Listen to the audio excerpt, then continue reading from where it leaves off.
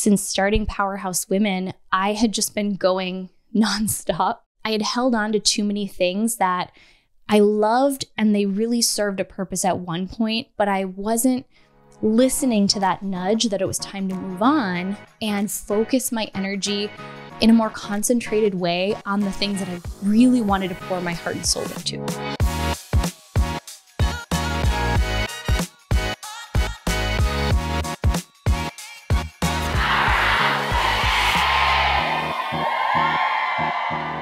Today, I'm coming to you with a little recap of how our goal in 2023, and really our motto, to do less and do it better, how that actually worked out and whether or not it was worth it. So I'm excited to break this down for you because if you have listened to the podcast at all, you've heard myself, you've heard Hannah talking about how last year we just had this, it's just like this intuition that we really wanted to focus in on doing less, meaning fewer quantity of things in the business so that we could focus in on doing the things that we were giving our time and our energy to with excellence. And it all started a few months into the year. So this wasn't even something that we took into all of 2023, but I remember being at her house in San Diego. We were doing one of our quarterly planning meetings. I think this was in May. So it was pretty good chunk into 2023. And we had been talking about this intention of do less and do it better. And I remember we sat down with these giant sheets of paper and we just really asked ourselves one question.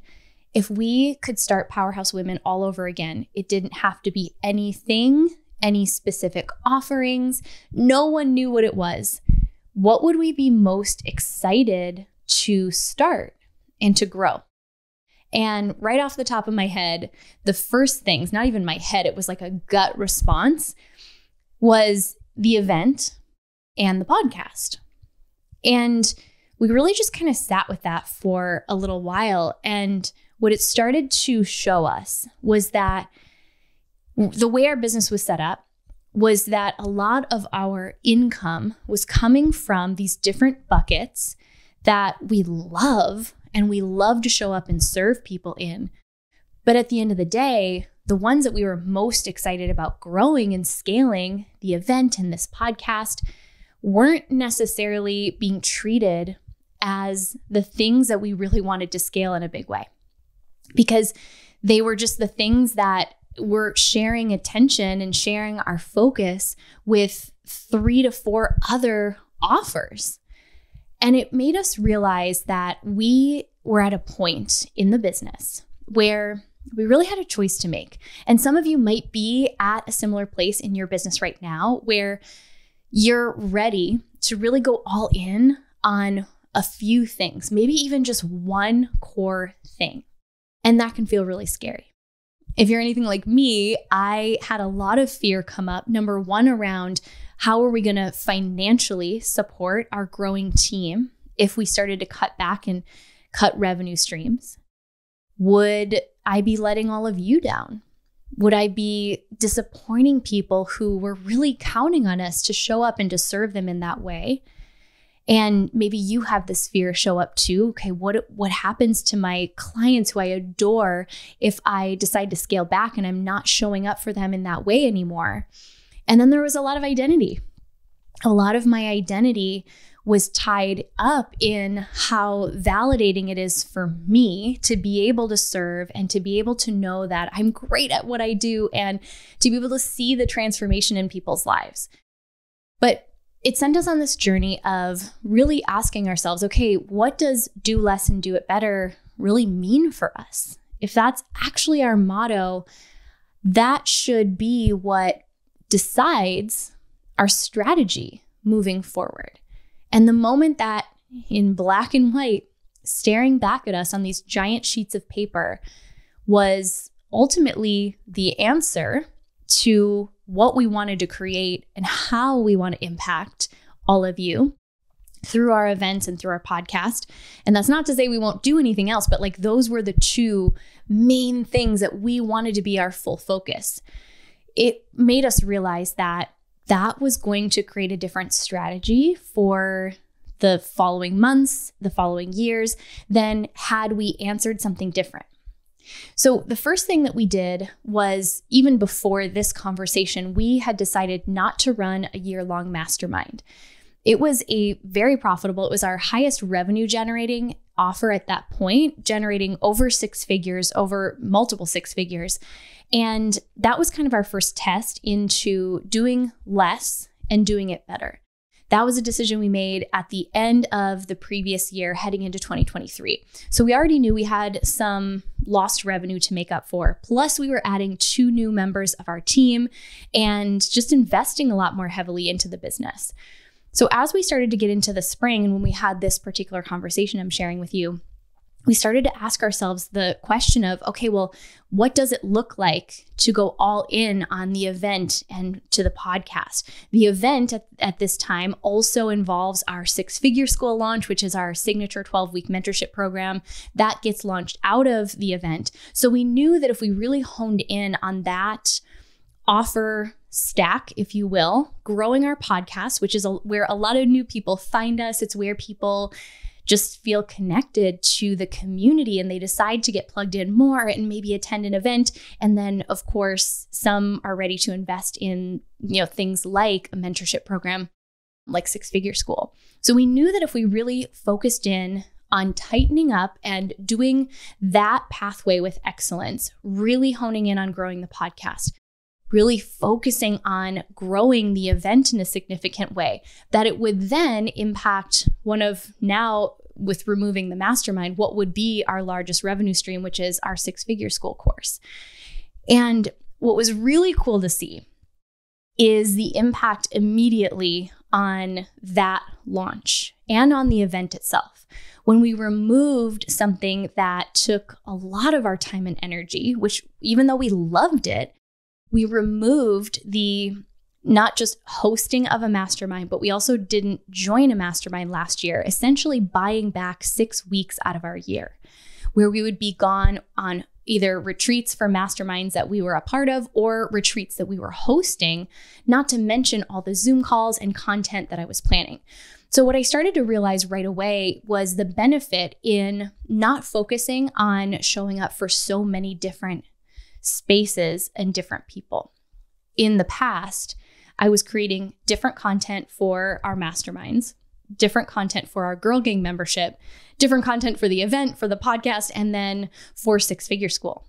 And it was just a lot. It was a lot of mental energy.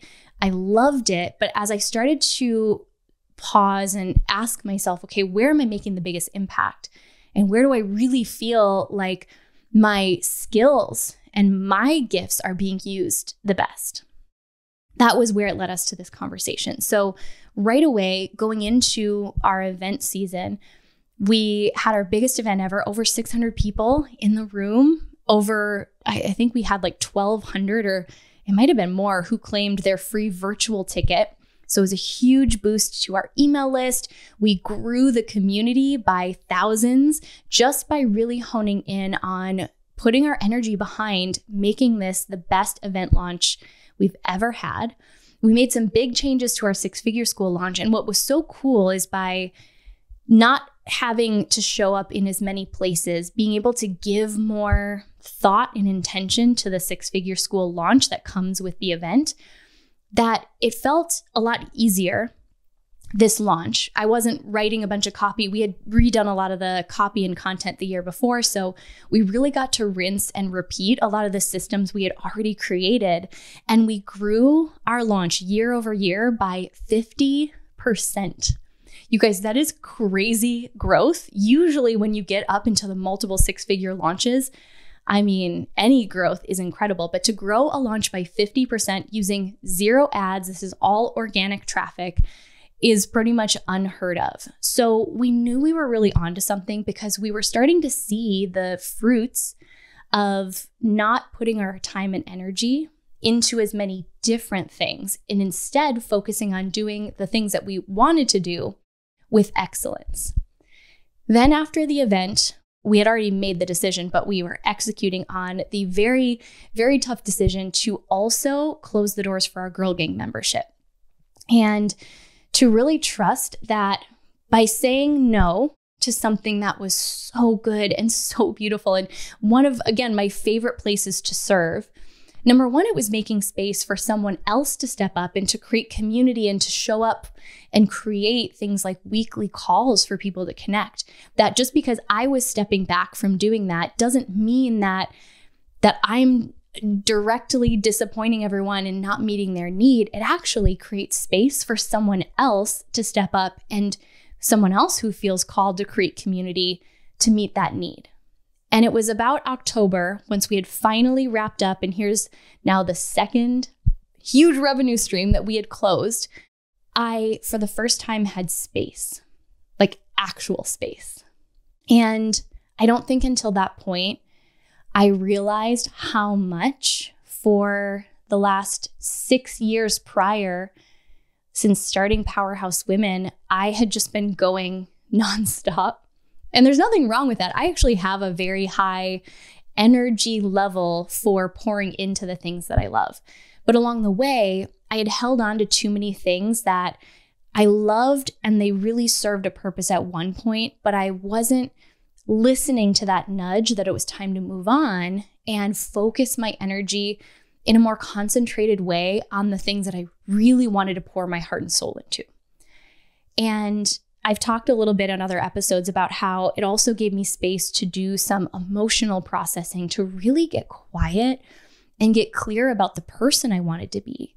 And it really gave me time to nurture my marriage, and so many other beautiful blessings came from it. But I was really curious to see, once all was said and done, what would this motto, to do less and do it better, actually look like in our bottom line at the end of the year. And like I said, this wasn't actually even a full year of doing less. This was the year of closing down things so we could actually be in a season of doing less and doing it better. I was really curious to see, would this actually impact the business financially? Like, were we actually going to earn less money? Were we going to completely derail the whole business by making these financial decisions? I mean, it was a big risk. But at the end of the year, and I'm just now in the early part of 2024 recording this, we're reviewing our numbers for last year. And the first thing that really surprised me, number one, on paper, glaring back at me so clearly, was that the business overall actually did grow. We actually increased our overall revenue, even though we cut back on over 6 figures in offers, things that we would have offered before, but we decided not to. And I mean, there's all different ways to look at numbers. We decreased in profitability because we made some additional investments into team members and investing more into the business, which I'm super proud of and super excited about. But overall, the business actually still grew. And it was kind of wild to see, because I think so much of this process for me has also been about really looking at my relationship with money and where I'm still blocking myself from experiencing the abundance that I know I desire. And I think this is an ongoing journey that I don't know if there's ever an end to, because there's always another opportunity for growth. But it was really cool to see that. Second thing was how I felt. And I think this is the piece that is more sacred to me than anything else, is that I feel so much more present in my business. I feel so much more on purpose, working every single day on the things that I am uniquely gifted at, not running around doing so many different things and pulling my attention in a million different directions. I feel more focused, way less scattered. I feel a lot more peace in my body, in my nervous system, and I actually feel more abundant. And I think a lot of that came from sitting with and confronting any of the fears that came up around, saying no to something that was really good. There was actually no justification for closing it other than we really felt like we were supposed to, and we were supposed to go all in on other things.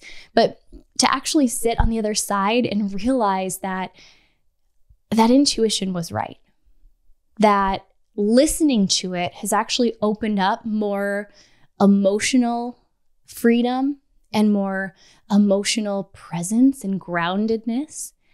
It's allowed me to connect even deeper with the people that I am serving and with all of you who listen to the podcast, who attend our events. And it overall, I think, has made the business so much more streamlined. And I think even going forward with some of the things that we know we're going to keep implementing this year, it's just going to become more and more aligned with the ultimate vision that we see for the impact that we want to make. And it really started by just, asking ourselves that question: if we could start all over today, what do we really want to put our energy behind? What's the top one, maybe two things max that you want to go all in on, that you want to be known for? And at the end of the day, I had to be honest with myself that my ultimate vision isn't to be known as someone who's making a big impact in the coaching space. It's why I don't do any one-on-one coaching. I really rarely do outside coaching offers beyond six-figure school. And then it's allowed us to go all in on creating more live experiences, adding things like the Expanders Retreat, really growing the Powerhouse Women event for 2024. It's going to be our biggest event ever. And it's just allowed me to distinguish the difference between something that's good, but it's a no, and how something feels when it's great and it's a hell yes. Because when you can distinguish the difference between those, making decisions in your business becomes a whole lot easier.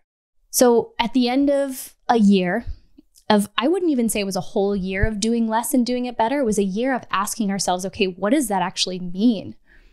Now coming into a year where we're actively living the realization of doing less and doing it better, doing fewer things with more excellence.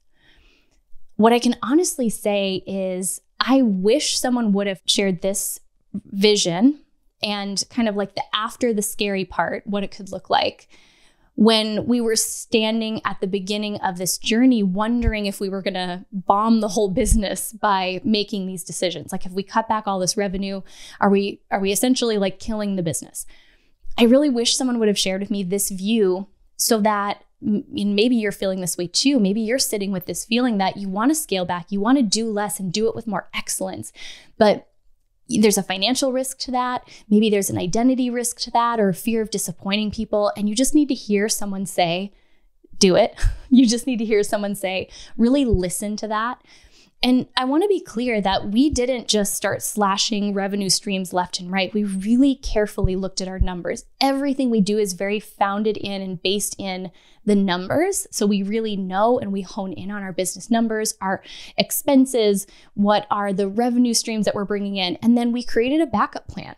And this is how we created a little bit of emotional safety for ourselves to move forward with making this decision without being in fear. Because I do think there's something to be said about creating the environment where energetically you're not in scarcity and fear. All I had to do in order to kind of set my mind at ease so that I wasn't moving forward into this doing less and doing it better with fear was I just created a backup plan. So if we absolutely needed to bring in some more cash into the business, I just wrote a list of okay, here's 10 things I could do. I could offer this, or I could take on some one-on-one clients, or, there are so many different ways I could serve that would bring in money if we absolutely need to. And then we set that list aside and moved forward with the trust and with the knowing that our intuition is almost never wrong. If we're actually getting quiet, we're clearing space to listen to it. Our intuition is always guiding us back to our highest and best. And it takes courage to listen to that, because it often is going to take you down a path that is unfamiliar, and it's going to challenge you. It's going to force you to grow. But if this is resonating with you, if you are in a season where you could even just be starting out, but you really want to keep things simple, you want to go all in on one or two very clear things and do them with excellence. Or you could be kind of where I was, where you built up this business where you realized that some things had to be shed in order for you to step into the next season powerfully. No matter where you find yourself, I want to leave you with a couple of questions to just ponder, to really get to the heart of what your version of doing less and doing it better, doing it with excellence, really looks like. Because I think that if we can all really hone in on our answers to these questions, I think this is where our greatest impact lies. And I think the money follows that.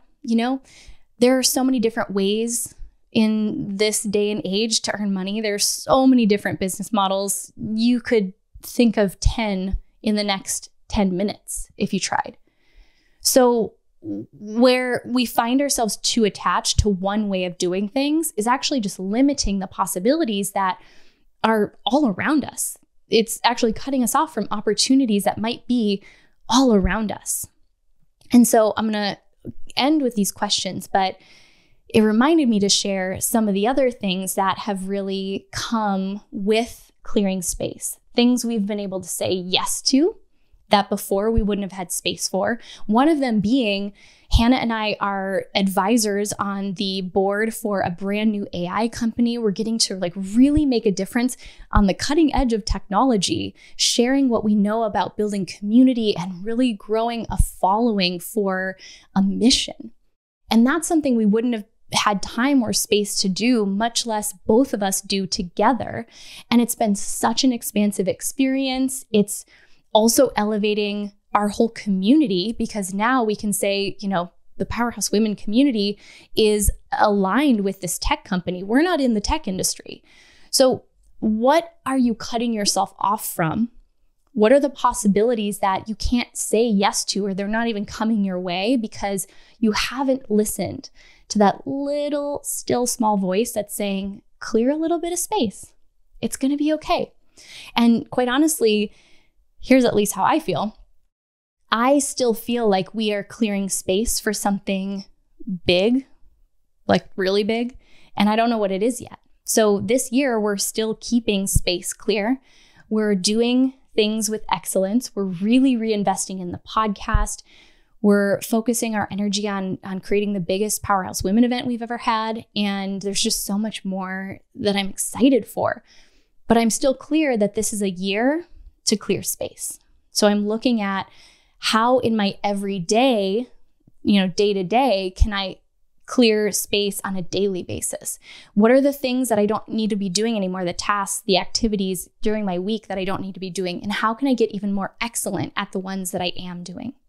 So let me leave you with those questions, because this is ultimately, I think, where to start.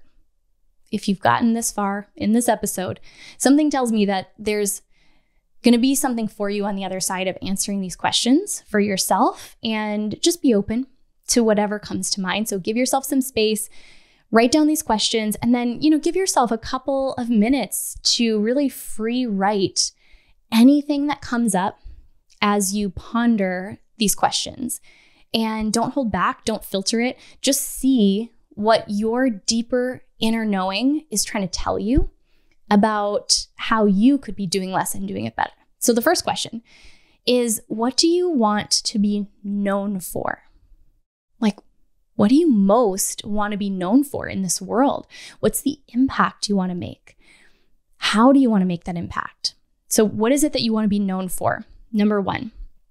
And then the second one is, where do you want to become excellent this year? Where do you want to become excellent this year? I guess this is just one long question, but it's actually two parts. So what do you want to be known for? The second one is, where do you want to become excellent? And then what do you need to give up in order to make more space for that? What do you want to be known for? What do you want to be excellent at? And what do you need to give up in order to make space to go all in on that? I would really love to hear your answers. So if we aren't already text friends, you can join our text community. I personally read all of these texts. And yes, if you get an answer back, there's a little automated response right in the beginning. And then everything from there is a personal message from me. So send me your answer. What did this episode kind of highlight for you as far as some changes that you really want to make this year? And just remember, like I said, it doesn't have to happen overnight. It took us months to really kind of unravel and sit with the decision and carefully and very thoughtfully start to work our way in alignment with our motto to do less and do it better. So the number to text me, if you aren't already on our text community, is 602-536-7829. Just text me the word mentor, and you'll get a weekly message. I just send a little business or a mindset tip, just a little reminder from my heart to yours to stay in the game, to just feel like you're less alone in this crazy journey of chasing our big dreams. So if you want to receive those texts, and then also the place to send me your takeaways from this episode is to text me the word mentor to the number 602-536-7829. And I'll see you guys in the next episode.